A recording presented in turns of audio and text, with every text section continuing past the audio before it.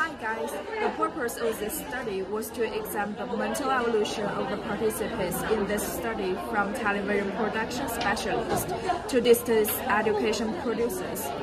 It also discusses this article from audience needs, instructors' needs, and mindset change awareness. And there are some interesting findings. First, a training curriculum from television production specialists should be developed, which is teaching them necessary information and skills. Second, this kind of study should be conducted to examine if there is a similar mindset evolution from content to form.